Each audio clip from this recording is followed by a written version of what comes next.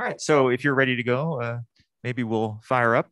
So welcome back to the first talk of the afternoon session. Our speaker is Tom Bridgeland, coming to us via Zoom from Sheffield. His title is Cluster Varieties and Stability Spaces. If you have a question during the talk, if you're on Zoom, just shout your question out. If you're here in the room, just raise your hand and we'll give you the microphone.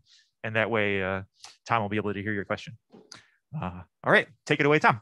Okay, well, thank you. I'd like to, very much thank the organisers for all their hard work and for giving me the honour of speaking at this meeting. So, I mean, I've derived so much inspiration from Sasha's papers over the years. I mean, I'm sort of constantly leafing through them. There's so much in them that you can always find something new that you didn't notice before. So anyway, it's a really great pleasure to be able to take part and to wish him a belated happy birthday. I'm just sorry I can't join you in person, but anyway, I'm sure you're going to have a great week. So when I was invited to speak, I decided it would be good to talk about this relationship between cluster varieties and stability spaces. Partly because it's something I had a very interesting email exchange with Sasha about sort of about a year and a half ago. And I sort of did that thing where you give a title and an abstract in the hope that it will make you work out the details. And at the time I was expecting a transatlantic flight, which would have been perfect, but that didn't quite happen. So this is going to be a bit of a report on work in progress, really. Okay, so the basic point is that given a quiver, there are kind of two spaces you can associate to it. One is the cluster variety, cluster Poisson variety, and the other is a space of stability conditions. And these two things look kind of intriguingly similar, and it's kind of long been a bit of a challenge to try to work out exactly how they should fit together. So let me just kind of set up the notation. So Q is going to be some 2A cyclic quiver, so no loops or 2 cycles. And for the purposes of stability conditions and so on, I should choose a generic potential on that quiver. And I do that so that I can define this Ginsberg algebra and take its bounded derived category. So perhaps surprisingly, all these details are not going to play a big role in this talk, so don't worry if this is foreign stuff. But anyway, the main point is that this is an example of a triangulated category with the 3-dimensional Calabi-Yau property. So it's like, in some sense, a simpler version of the derived category of coherent sheaves on a Calabi-Yau threefold. And associated to any triangulated category, you can consider this thing called the space of stability conditions, which is a complex manifold, and its points parameterize some kinds of internal structure on this triangulated category. Okay, and it also has a Poisson structure. So I want to compare this thing with the cluster Poisson variety. I should be a little bit more precise. I don't really want to think about exactly this thing. So first I should take, there's actually a distinguished connected component in this space. And then I want to quotient that by some group, which is this generalized braid group.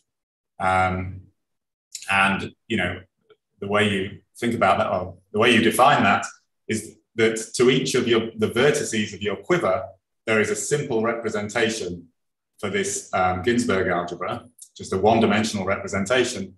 And that object, because we've assumed there are no loops, that object is a spherical object, and it therefore defines a spherical autoequivalence of this triangulated category. So I take the subgroup generated by those things, and that defines this braid group, and I want to think about the quotient of that connected component by that group. And so the point somehow is that sitting inside that, there is a subset which has a purely combinatorial definition and uses the same combinatorics as the definition of the cluster variety. In other words, it's defined in terms of the exchange graph. Okay.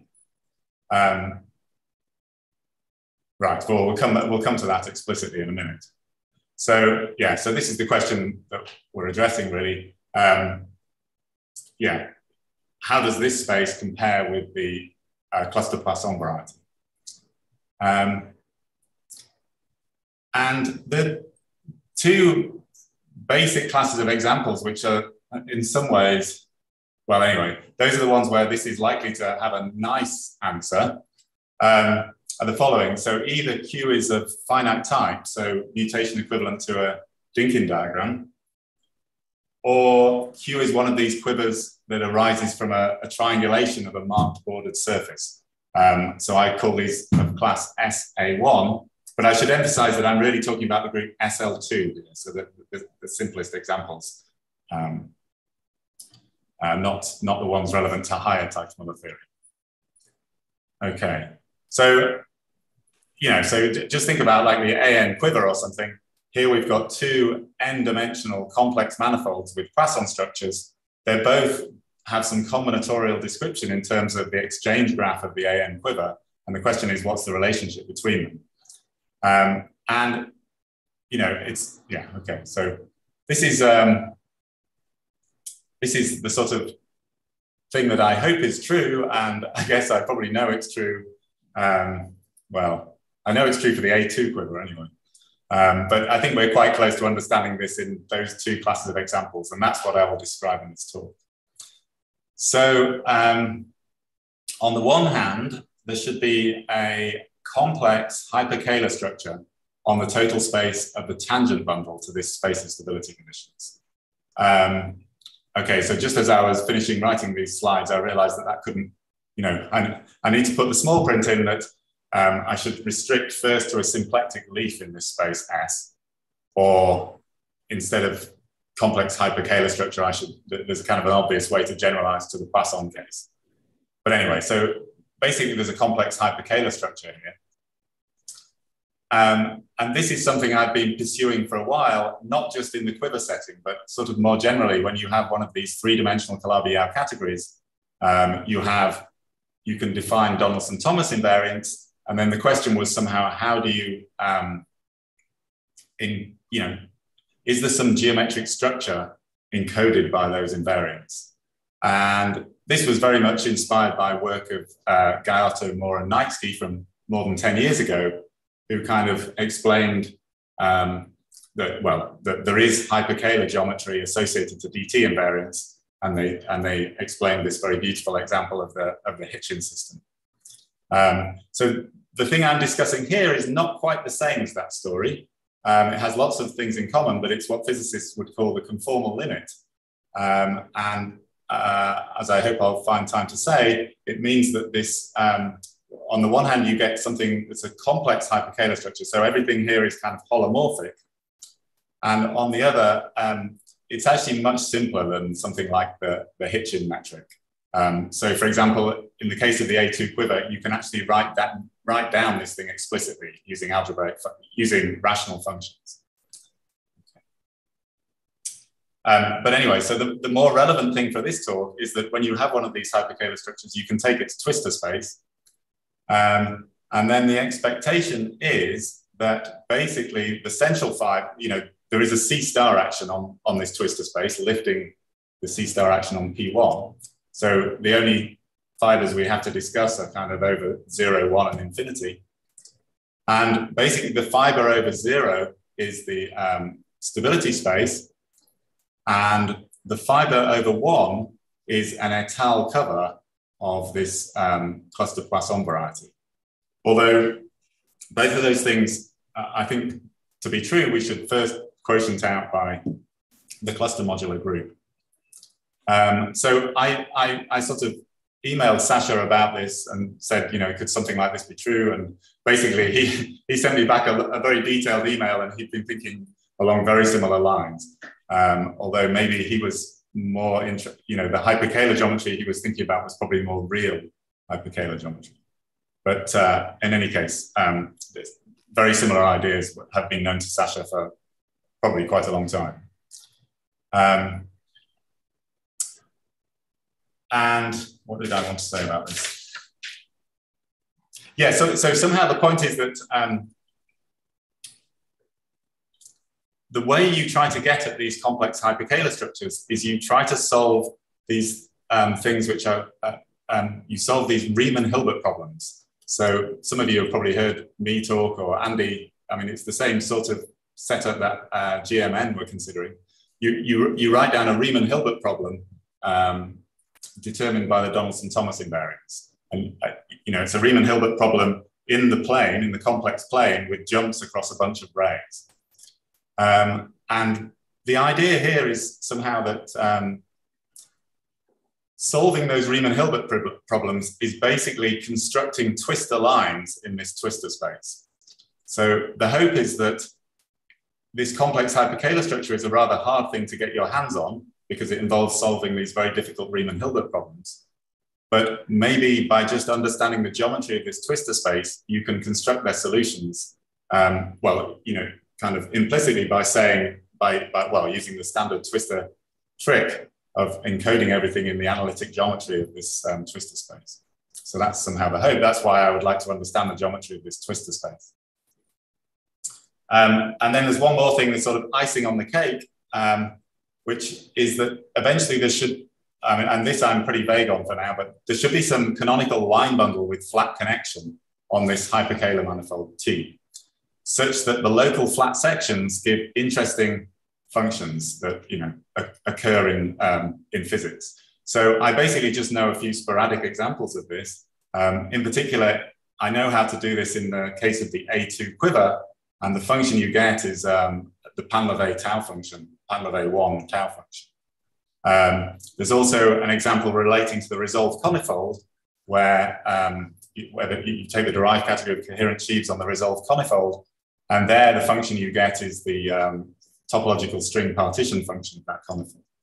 And somehow the exciting thing about that is you're getting this non-perturbatively. You're getting some analytic function whose asymptotic expansion is the Gromov-Witten genus expansion.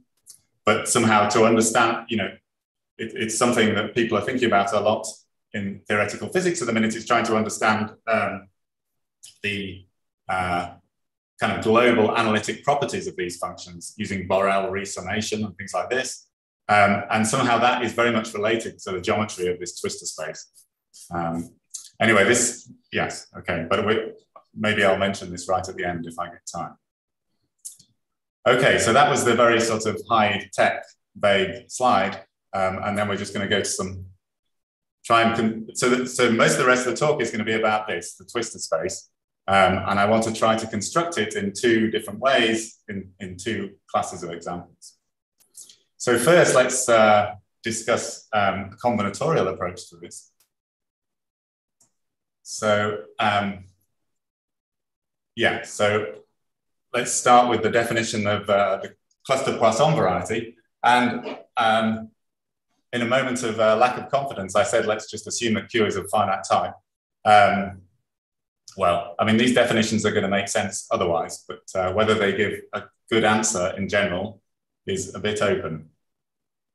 Okay, so what we want to do is take, well, yeah, I'm sure everybody knows this stuff. So we take the exchange graph and we take a copy of the torus, C star to the n, for each of the vertices of the exchange graph, and then we glue them using birational maps corresponding to the edges of this graph, which are mutations of quivers.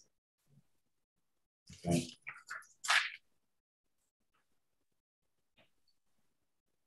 So that's the sort of standard definition of this Poisson variety.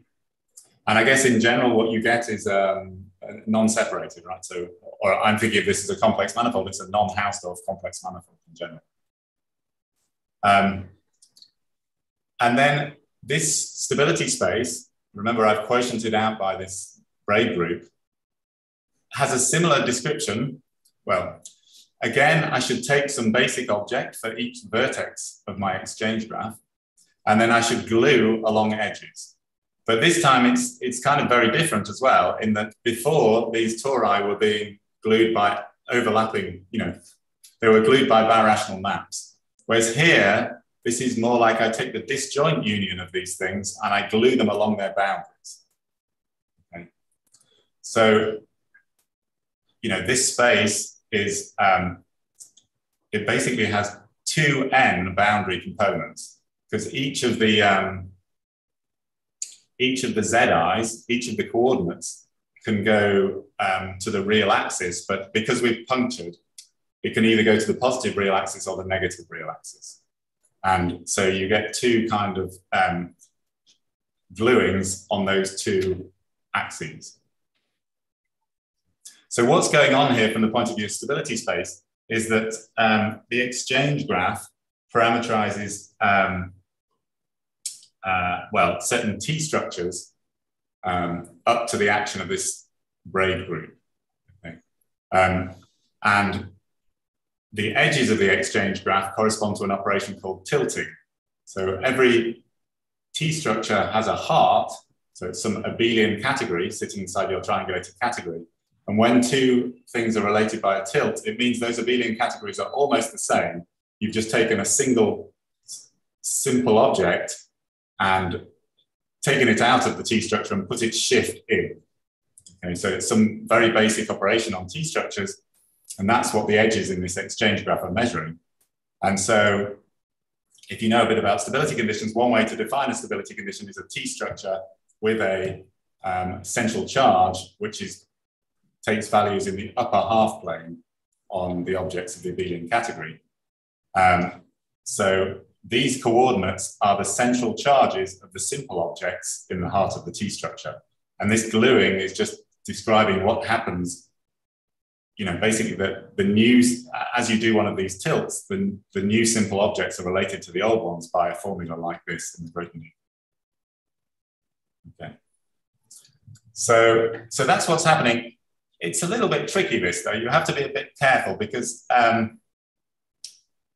so what do we really mean here? We're going to take the disjoint union of these things and then quotient by an equivalence relation, which is somehow generated by this operation along the edges. But we have to make it transitive. So, things could get glued. I mean, this kind of is obviously going to work well in codimension 1, but when you think about higher codimension, it's not completely obvious that what you get here is a manifold.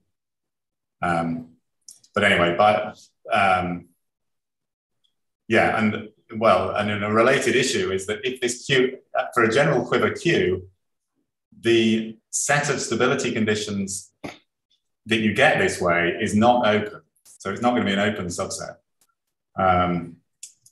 So there is some kind of trickinesses here, but when Q is of finite type, it's particularly nice. This way, you're just going to get the whole of stability space. So the whole of stability space, I guess I should say a whole connected component of stability space can be partitioned like this into copies of the upper half plane. Okay, so you can see that going from here to here is like a kind of tropicalization. So what I want to do is now try to define this twistor space, which degenerates from, which kind of passes between the cluster Poisson variety and the stability space. So the idea is you first take an étale cover, which is going to be this thing. So I want to define something that I'm going to call the log cluster space, which is basically, I just take the cluster transformations we had before, but I take their logs everywhere. Okay, so these little x's are the logs of the big x's before. And so then they transform like this. This is exactly the same formula I had before, except I've just taken log everywhere. But then I'm going to do something a bit different. You see, before I just had the big x's were just in a torus, C star to the n. But now I'm going to insist that these lie in H to the n, upper half plane to the n. And notice I haven't punctured here, which is maybe a little bit strange. So I glue things like this. And then it's kind of, it's completely obvious that, I should mention something first. That notice you might be a little bit worried about this log, but again, I'm gluing these things along their boundaries. So along their boundaries, these xi's are real, right? So xi's are living in the upper half plane, and along the boundaries, this is real. So I can certainly take this long. There's no multi-valuedness, sorry. And then the claim is that setting big X equals this defines a continuous map to the cluster Poisson variety we had before. Well, that's kind of clear. This is something that Sasha pointed out. It's a question, maybe. A little question. You glue along the whole boundary, or just along, for example, positive numbers or something like that? No, I want to glue along the whole boundary. Yes. So if you glue two pieces together, so you have no more boundary remaining, or? That's right, yeah. So just one, because as far as I understand, you iterate the mutation. So you can glue along several mutations. How you can, once you glue, you have no more boundary. What mean? Well, I mean, but these spaces have lots of boundaries, right? I mean, you're thinking if we were in a one-dimensional situation, or no? I mean, well, it has one boundary component, boundary. I see. Sorry, I understand. Oh, thank you. Excuse me. I find this quite confusing, but I hope this is okay. Okay, thank you. So if you maybe this helps as well. I mean, this observation. I mean, this is well. This was the way Sasha was thinking. He was taking the product of the real positive points of the cluster variety with the tropical points, and really, I guess in general, you just want to think about the positive ones, the union of the cones. But in this finite type case, I don't need to say that. And how am I getting that? Well, somehow the imaginary part of this cluster transformation is not doing very much, because this change here is all real. Okay, that's what I said, that this guy is real. So we're just changing things by real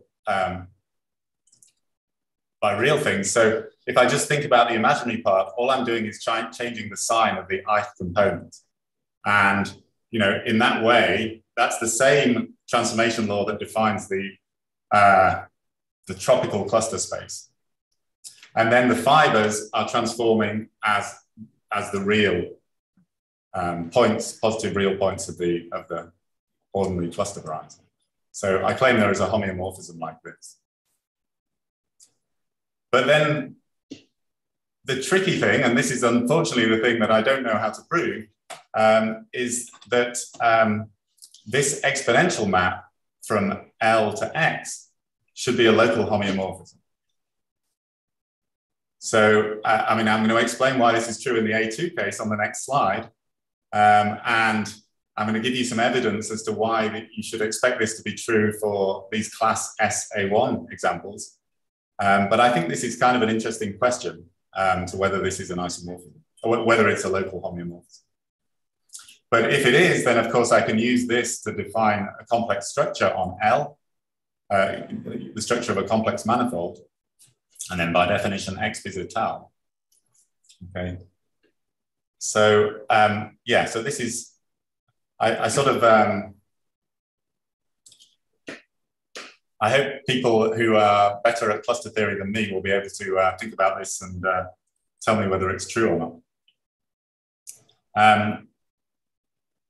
Okay, and I should just comment that since we already know, I mean, so this is just R plus to the n, and this is R to the n. So this is certainly a smooth manifold.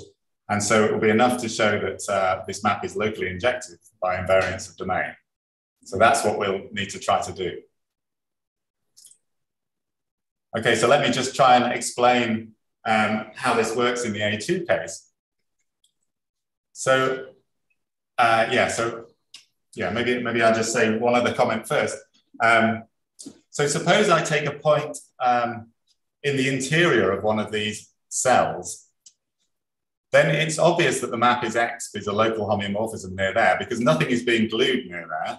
Remember, I'm just gluing these cells along their boundaries. So, and the exponential map is a local homeomorphism. So, there's nothing to prove here on the interior of the cells. The problem is along the boundaries. And actually, codimension 1 boundaries are pretty easy to think about. But it gets worse as you go to higher codimension. And so actually the worst case is the one to think about, which is where all these xi's are real. So you're kind of simultaneously on all the boundaries.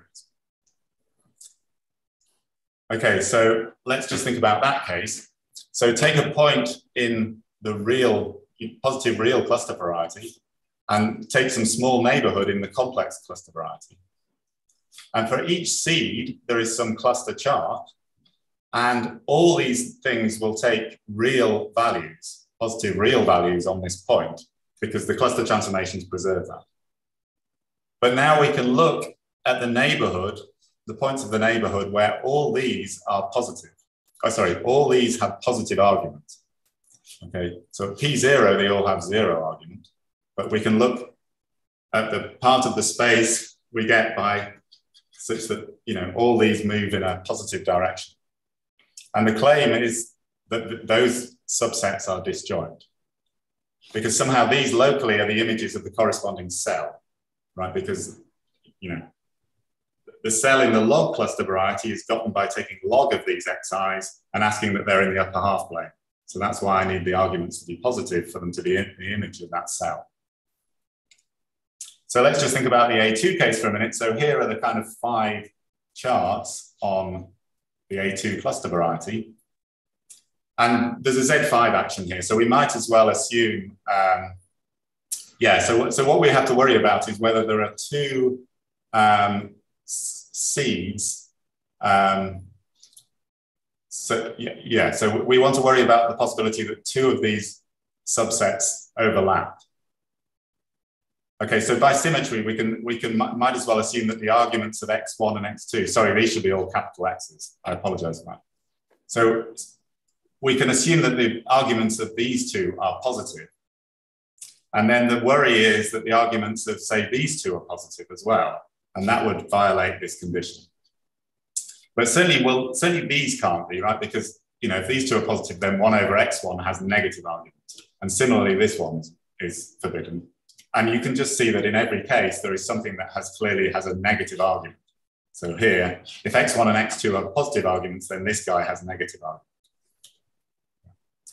So that's basically what's going on in this A2 case. But whether this sort of combinatorics can be pushed to more general cases, I don't know. I think so. Okay, so let's assume that conjecture. And then how do we build this? We still haven't built this twistor space. I've just built some étale cover of the usual Poisson variety. So what the next step is to build some space fibering over the blow-up of the complex numbers at the origin, and then we'll blow down again. Okay. So yeah, so we just think about the blow-up of the origin in the complex numbers. That's the space, that's just an infinite cylinder. So it's circle cross non-negative reals like this. So this is, yeah, what am I saying? There's an argument and a modulus, but you allow the modulus to go to 0.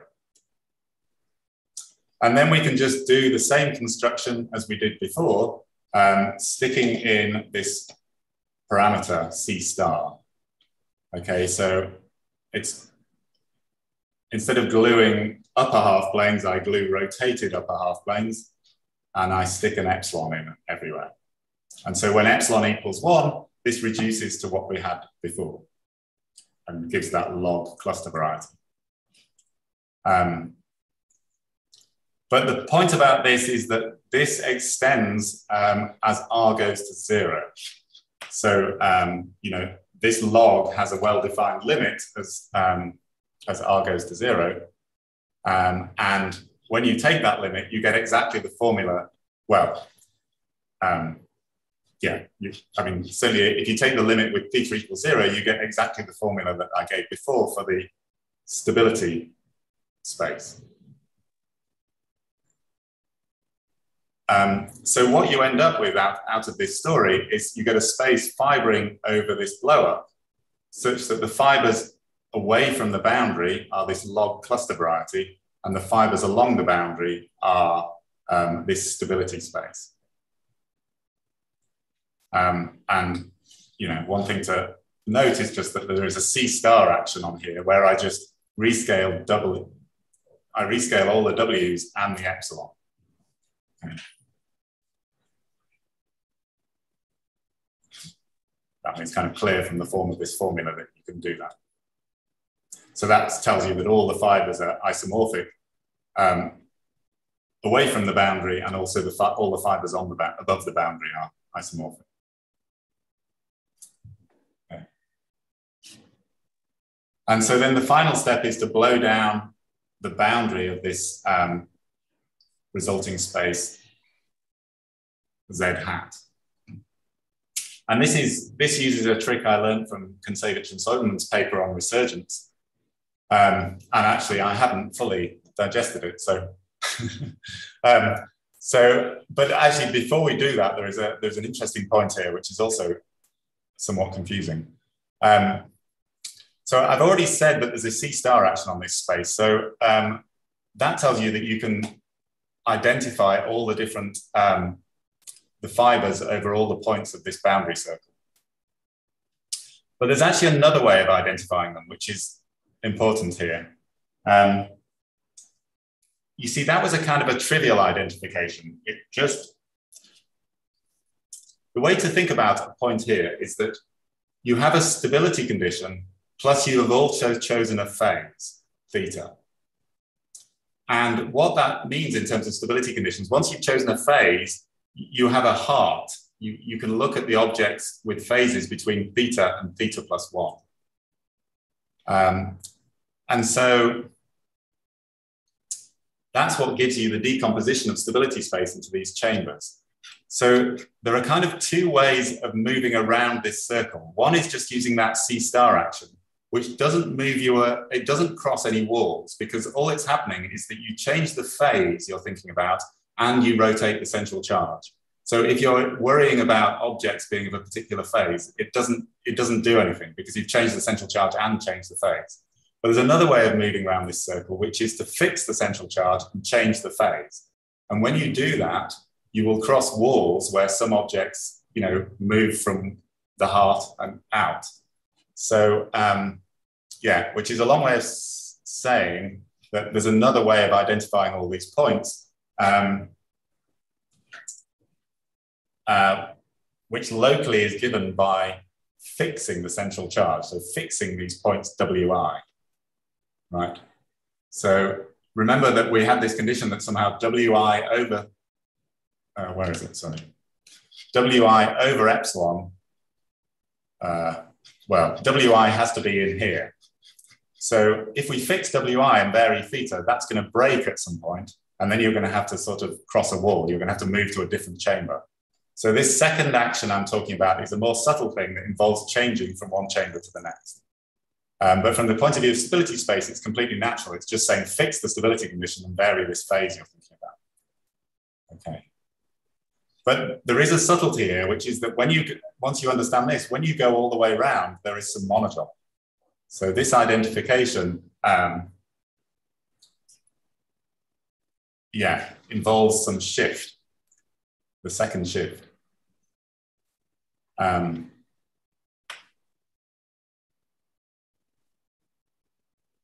Basically just because, anyway, this stuff is very confusing. And that's bad because I want things to be trivial on this circle so I can contract the circle. So my solution to that is to quotient by this action, the action of this autoequivalence, and in fact go further and actually just quotient by the whole cluster modular group. So in this finite type case, you can identify the cluster modular group with autoequivalences of this category modulo, this should say braid, the braid group. This shift defines me an element of this group. And in fact, that's a very famous element. It's an interesting element. That shift by 1 corresponds to the DT transformation of Gonchoff and Shen. So, so we could just quotient by that guy, but instead I'm going to choose to quotient by this whole group. Now the boundary is a product, and so now you stand some chance of contracting it.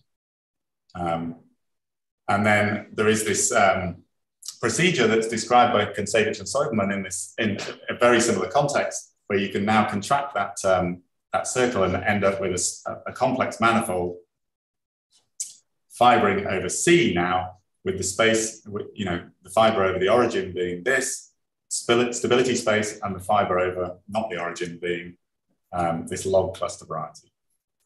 Okay, so that's the construction. There are obviously a few details to be checked here, but the main problem is this conjecture. Can you show that this exponential map is a local homeomorphism?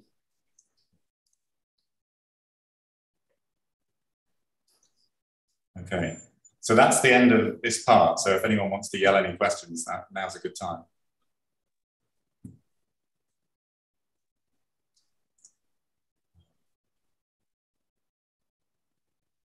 Yeah, okay. So let me now try to explain this geometrically in these class S A1 examples. So remember, what we're basically looking for is a space fibering over C or CP1, whose central fiber is stability space and whose general fiber is an étale cover of the cluster variety. So, so let's just recall this class of quivers. So as I say, this is the group SL2C. So we're going to fix some genus and some bunch of pole orders. And you can encode that in a marked bordered surface. So it's some genus G surface with some boundary components. And these MIs are basically encoding the number of marked points on these boundary components. So MI minus 2. And I'm going to assume that there are no punctures because punctures make life difficult, basically. And then if you take some ideal triangulation of this marked bordered surface, so the vertices of the triangulation are at these marked points, then you get a quiver with potential by this procedure. So here's the triangles of your triangulation, these dotted lines, and then you inscribe these triangles and you get a quiver. And the potential is the sum of the obvious cycles here, plus cycle and a minus cycle. And then the point of this, from the whole stability conditions point of view, is that that if you change the triangulation by a flip, then this induces a mutation of the quiver with potential, and then by results of Keller and Yang, that tells you that that the derived category of the Ginzburg algebra doesn't change. So there is a single CY3 triangulated category associated to this marked bordered surface, and the triangulations are just telling you about different T structures inside that triangulated category. So I'll just see how I'm getting on for time. Okay, so thanks to, well, here's what we, there are some basic theorems about this stuff. So the cluster modular group is the mapping class group of this surface. And the space of stability conditions, if I mod out by this group, this parameterizes pairs consisting of a Riemann surface of genus G and a quadratic differential on C with poles of these orders and simple zeros. And considered up to the obvious isomorphism. Okay, so this is a result of mine with Ivan Smith. And then the corresponding work, well, of course, this came first, work of Fock and Gonchov, this statement that the cluster X variety is the space of framed local systems on the surface S. So, I mean, just to try and keep the symmetry with this, I've modded out by this, I hope I've done this right, I've modded out by the cluster modular group. And so, well, it's still framed local systems on S, but now up to orientation preserving diffeomorphisms of this surface. So the basic data is a local system, but then you have this framing data of a choice of flat section along the boundary components. So, geometrically, we have to get between these two things to define this twistor space. So let's just go through how that works in the case of the A2 example. So, so the vertices of the exchange graph are the 5 different triangulations of this pentagon. And the cluster modular group is just Z mod 5Z, just thought of as rotating this pentagon. And then the space of the quadratic differentials in question here have a single pole of order 7. So this is the case m equals 7. And those are differentials of this form on P1. And what do I want to say about that? Oh yeah, but we always insist that these quadratic differentials have simple zeros. So that's this discriminant condition here. So this space S is C2 minus the discriminant locus. And then I said that the stability space is a union of 5 chambers, 5 copies of the upper half plane squared. And those chambers correspond to differentials with a fixed WKB triangulation. So if you choose a generic differential like this and look at its horizontal trajectories, then most of them will go from the pole, go from the pole at infinity to the pole at infinity, and they will all approach infinity along one of 5 directions, which are, basically you've taken the real oriented blow up of the point at infinity and marked the 5 asymptotic directions on the boundary. And so all trajectories approach infinity basically by hitting one of these blobs. And there are certain special trajectories which emerge from one of the zeros of the differential. So this differential has 3 zeros, and there are some trajectories which emerge from the zeros and pass to infinity, and they break up your surface into these cells. And every other trajectory is just going like this, going from one of these points at infinity to another. And so that defines for you a triangulation of your surface. And once you fix that triangulation, the stability of the quadratic differential is determined by the periods, these periods along the path connecting this zero to this zero, or this zero to this zero. Okay, so that's why you get a copy of the upper half plane squared. This h squared is just parameterizing this period and this period. On the other hand, this cluster variety is moduli space of 5 points of P1, associated to the 5 vertices of this pentagon, except that you're not allowed to have 2 adjacent ones be. And then these cluster coordinates are the cross ratios of, so for instance, if you take one of these edges, you take the cross ratio of the corresponding 4 points on the quadrilateral. Okay, so it's all quite explicit, particularly in these simple cases. And so how are we going to get between the cluster variety and the space of stability conditions? We're going to use projective structures.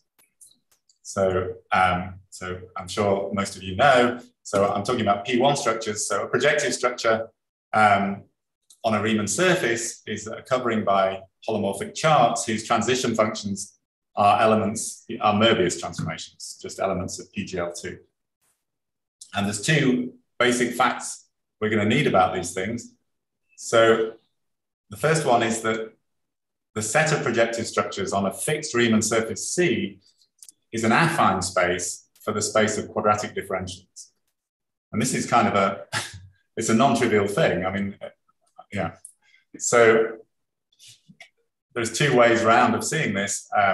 If you give me 2 projective structures, then what I can do is I can take charts in each of them, and then I can compute the Schwarzian derivative. So, I have 2 functions, z and w on P1, and I compute the Schwarzian derivative and write dw squared, and that gives me a quadratic differential. Or the other thing, since this is an affine space, I should be able to add a quadratic differential. Right? And how do I do that?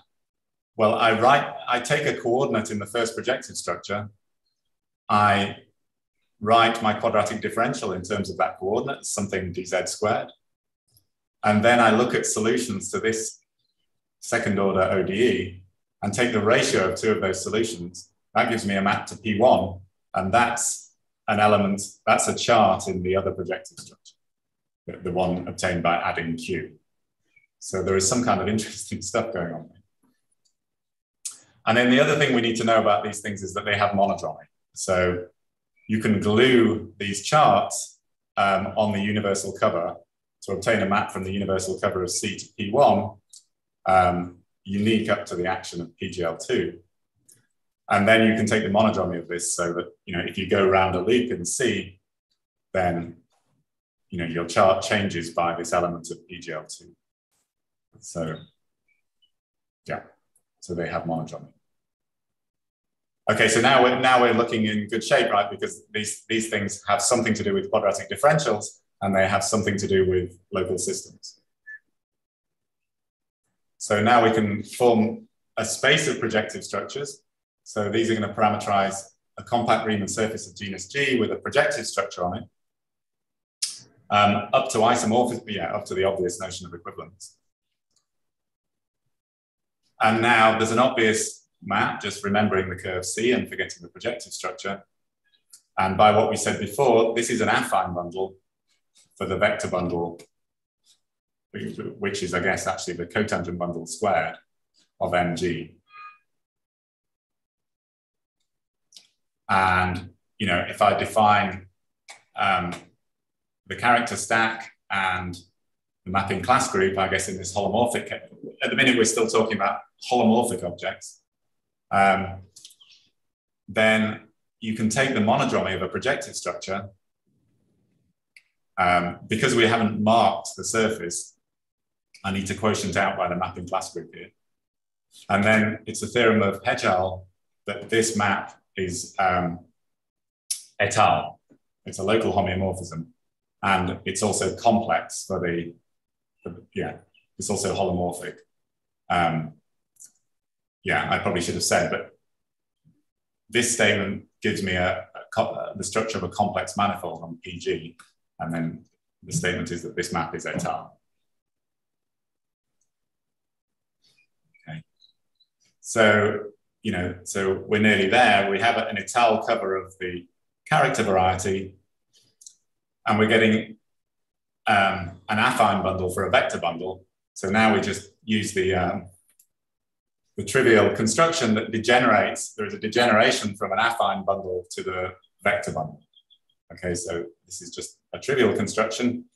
Let's suppose we have some affine space for a vector space, then you can let the vector space act on this product by this formula and take the quotient.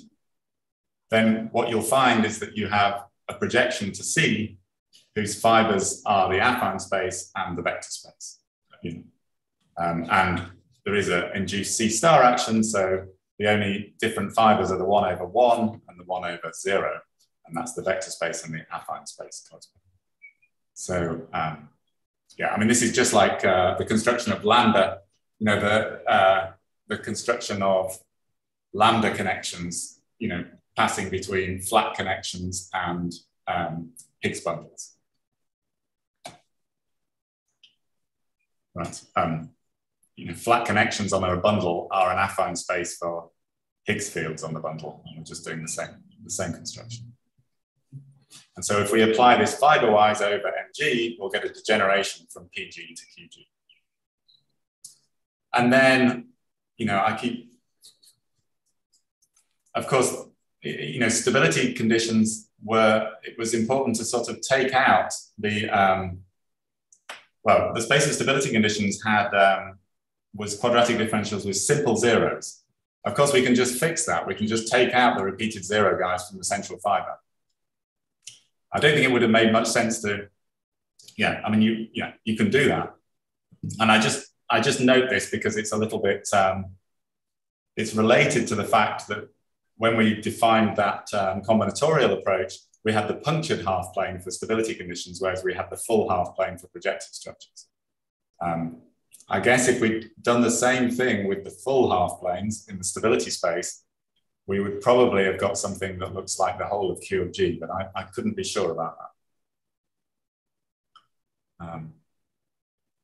Okay, so basically, this answers our question, and we just do the same thing, but now in the meromorphic setting. So, here are some references. So, you can consider a space of projective structures with poles. So I should say, what does that mean? Well, we've said that,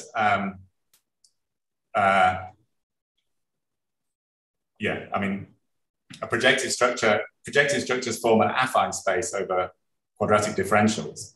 Yeah, actually, the most concrete way of saying it is you take a ratio of solution, you just look at this.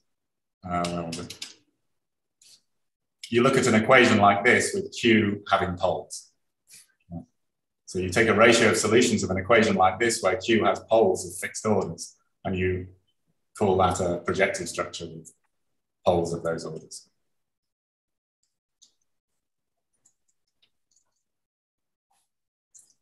And so, sorry. Yeah, so then there's this theorem, which the very first part is due to Dylan Allegretti and myself, which is just that there is a map. If you take the monodromy of a meromorphic projective structure, you get to this space of framed local systems. So what that is about is basically you consider that differential equation, and you have to think about Stokes data. But, you know, in general, these poles have high order. And so you're thinking about a differential equation with a high order pole at some point. And you have to think about the Stokes behavior. You know, you have to think about the generalized monodromy of that equation. So, you know, but this is a kind of a standard thing. Goes back to work of Shibuya, or, well, presumably a lot further back. But there are these subdominant solutions in sectors, and those are exactly what you need to define the framing of the local system.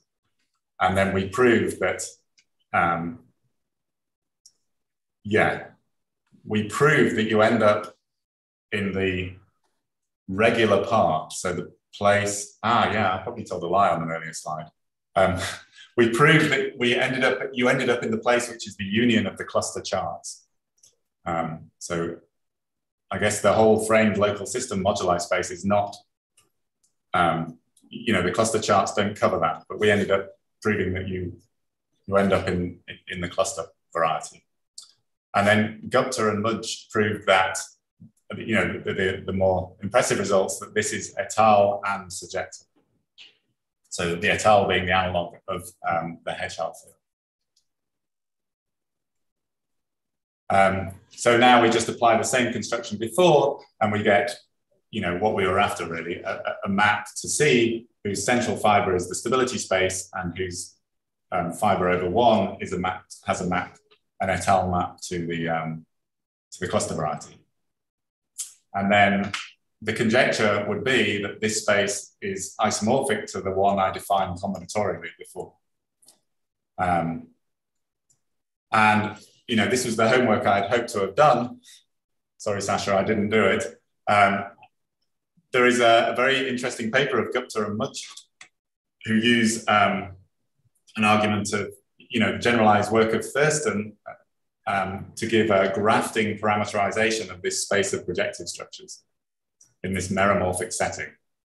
So this means that they've marked their surfaces. So, you know, yeah, they've chosen a marking, and then they're getting some Teichmuller space and some measured laminations.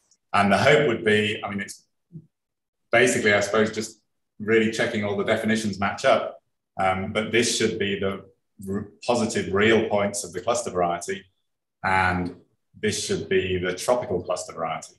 And so remember, in the case of the log cluster variety, we have this product of those two things. But anyway, there's definitely some things to check there. But yeah, so I mean, I'm hoping that, you know, if we follow this through, it will give a very indirect proof of that conjecture about the exponential map being a local homeomorphism.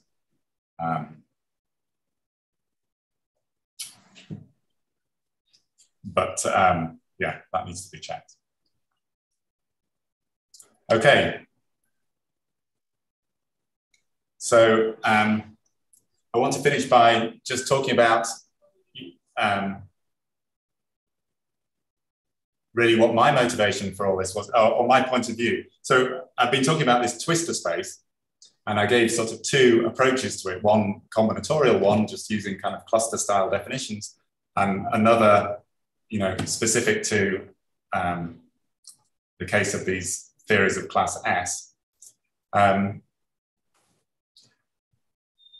suppose I think that in general, a more robust thing is the space of stability conditions with this complex hyperkähler structure on it.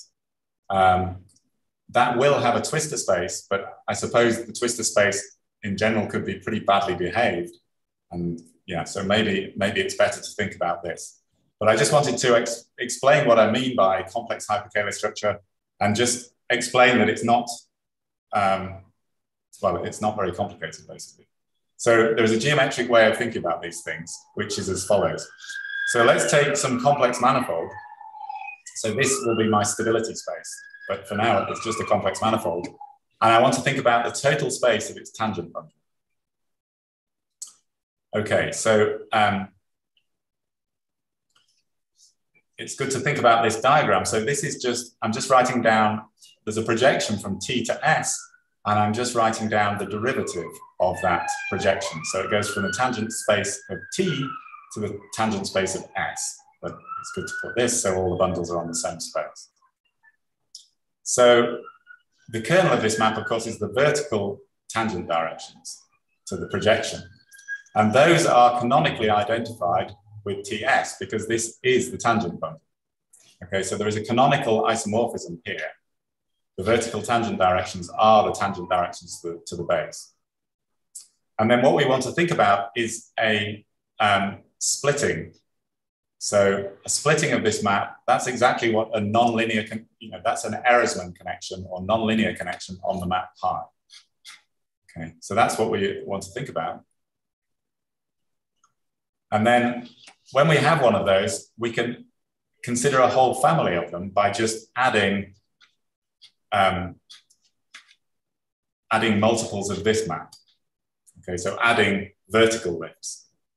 And here, epsilon is the same parameter that's appearing everywhere, but it appears with an inverse.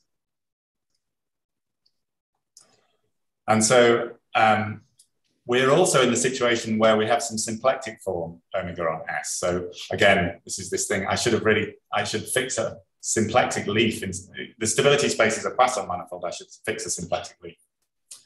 And so the fibers of this map are symplectic manifolds. They're just the tangent spaces to S, and they're just symplectic vector spaces, in fact. And so what I want to insist is that these connections, the kind of parallel transport of these nonlinear connections, preserve that symplectic structure, but not the linear structure. That would be a linear connection, but just preserve the symplectic structure. And I also want them all to be flat. Okay, so here's the picture. Here's the base, here's the tangent space, and we're basically thinking about lifting tangent vectors downstairs to upstairs so that they map back down to here. So each tangent space downstairs corresponds to a vertical tangent direction here, because this fiber is just the tangent space. And yeah, so this Ehresmann connection is all about lifting Y to a horizontal lift at each point in the fiber. And there is no relationship between the lifts here and here. There would be if it was a linear connection, but here not. And then, if you have a vector field down here, then locally we can parallel transport. And so we'll get a map from some region here to some region here. And the claim is that this should be symplectic. So that's the structure that we sort of expect to find on stability space in at least in simple examples. So there's a big problem with this whole story, which is that, in general, it's all about DT invariance. And in general, for a Calabi-Yau 3 category, the DT invariance could grow very fast, and that will cause all sorts of trouble.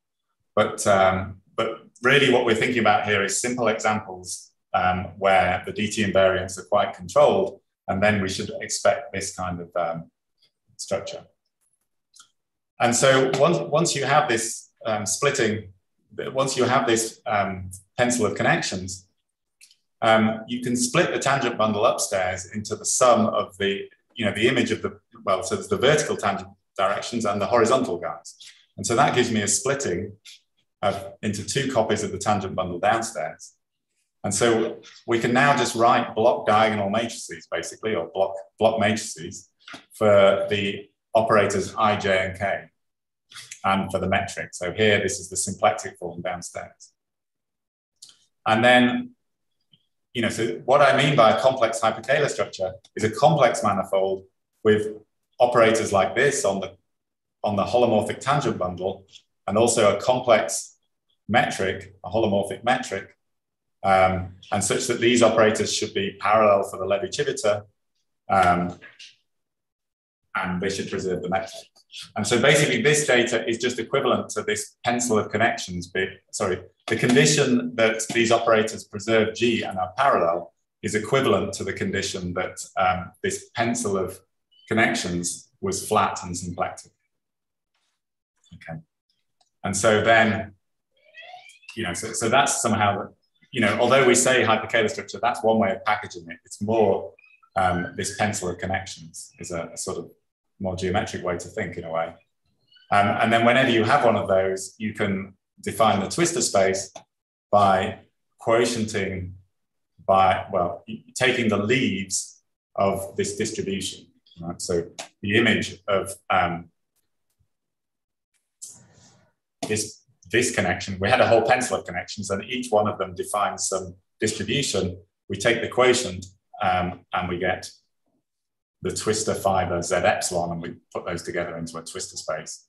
And you can see that when epsilon equals 0, well, of course you have to rescale, but it means you're taking the leaves of the vertical guy, V. So you're taking the leaves of this distribution, which of course is just the space S. So the central fiber is going to be S. And if you have an appropriate C star action on S, then then you'll get an action on Z. Okay, so I think I'm pretty much out of time, right? Yes, I very much am. So I should just say that, so I had one more slide, which I was never going to get through, but there's just one thing I want to mention, which is that on the archive, there is a construction of this kind of thing, this pencil of connections on the space of quadratic differentials. So exactly the thing we were discussing. So yeah, so in this theory of class SA1 case, the stability space is a space of quadratic differentials, and therefore we're expecting some kind of complex hyperkähler structure on the tangent space of that. And basically we've given a construction, a moduli theoretic construction of that thing. So yeah, so in the case of these theories of class S, we both have a sort of understanding of where the twistor space is looking like, and we also have some moduli theoretic description of the complex hyperkähler structure itself. So, you know, that's quite a good, I mean, that's definitely a start, but clearly I'm sure came across in the talk, there are many things here that we don't understand too well. So I'll stop there. Thank you.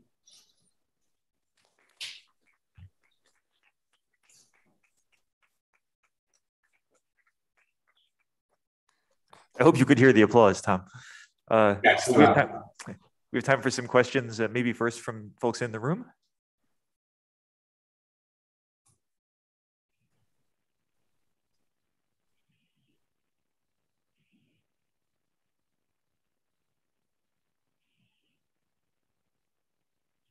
So I have a question, Tom. Yeah. Which parts of what you said, if any, would involve the WKB analysis of your families of connections? Yeah, that's a good question.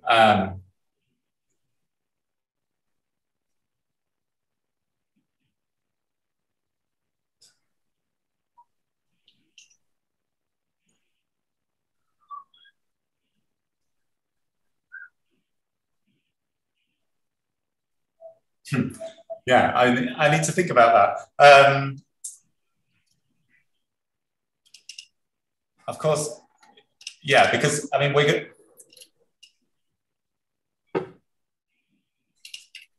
so I mean, we're going to want to think about this equation, and we're going to want to put an epsilon in there and think about its monodromy. which is exactly where WKB analysis comes in, right? And it seems to me, I mean, it feels like what you would need WKB analysis for is showing that these two constructions are the same, I suppose. Because, yeah, so I would take the Goncharov coordinates of these, and I would take their logs, and I would put those into my first construction. And then I would want to know that that extended over the central fiber, and that would be precisely the condition that somehow epsilon times that thing had a fixed limit. So it's a really good question, and I can't quite put my finger on the answer, but I think what it's saying is that, yeah, I think that's what you need to prove that these two spaces are the same. Great, thank you. And let's see, I think I saw a few hands raised. If people have questions from Zoom, you can just speak up.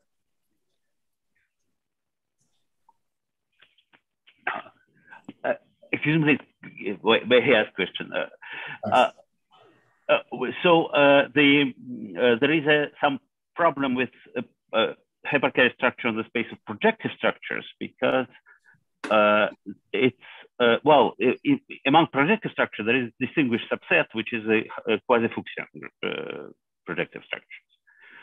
And somehow I always felt, maybe it's not right, but there is some chance that have projective structure, hypercarrier structure, not the whole projective structure space. For example, there is no, if you take anti-homomorphic involution of the space of local system, then this anti-homomorphic involution is not cannot be extended to the projective structure, and can be instead to quasi-Fuchsian groups or even smaller space. But with this quasi-Fuchsian groups, there is a question. There is also some question which I don't know how to approach it, because you need to impose some kind of inequalities on the cluster coordinates, and something like the imaginary part is not so big or something like that. Yeah. And this is, something which I cannot how to approach. Maybe, I don't know, maybe have an idea in this direction. So maybe that you need to restrict really, the space of projective structure is a little bit too big to be hypercarrier. I don't know, maybe I'm not right. Yeah, okay. I'm sure. Thanks for your question. I mean, I hesitate to answer because I'm sure you know more about these than me, but I guess one thing I should say is that I'm looking at complex hypercalar structures, which are definitely different to the real hypercalar structures. So of course, there are several hypercalar structures around in this story. I mean, there is the Hitchin structure, but then there is also this structure defined by Donaldson and written about by Trautwein, where in one complex structure, it's kind of like a neighborhood of the zero section in the space of quadratic differentials, right? And this also relates to the quasi-Fuchsian locus. I think, in one complex structure, it's the quasi-Fuchsian locus. But this is a real hypercalar structure, and I suspect it's much more complicated than what I'm talking about. So, again, I didn't get time to say this very much, but in the case of the A2 quiver, I can write down my complex hypercalar structure algebraically. I mean, so I talked about this pencil of connections, and you can write them down using polynomial equations.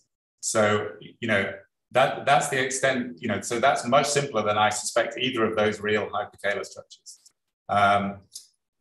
And I mean, maybe this is also related to the following point. I described the twistor space only over the complex numbers, right? I didn't really talk about it over infinity. So to make a twistor space, you should extend over infinity. And if you're going to make a real hypercalar manifold, then the twistor space needs to have an anti-linear real involute, it needs to,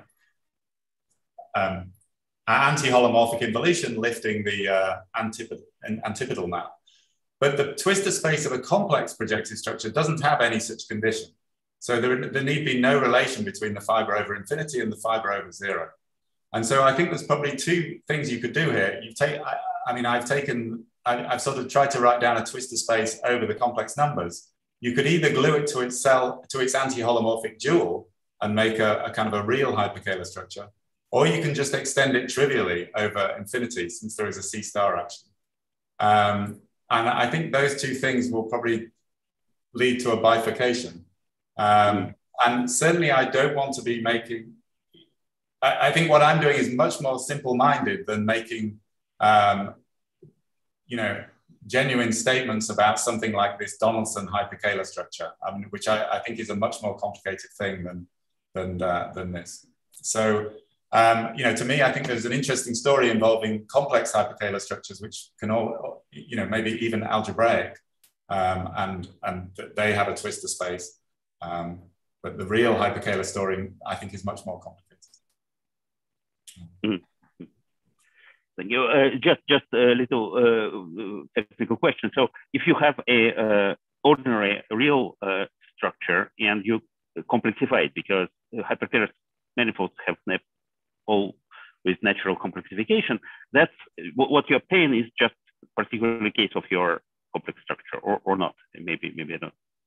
Yes, that's right. Yeah, I agree. So I mean, you can just take the space of all twistor lines rather than just the real twistor lines. Complex hyperkähler manifold, but I guess it will have special features.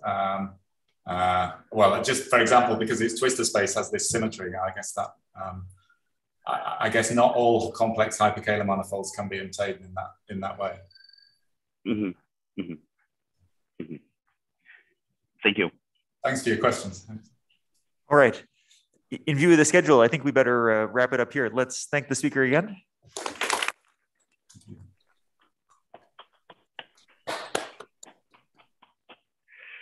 And so we'll start again at 4:10. Okay, thank you. Bye.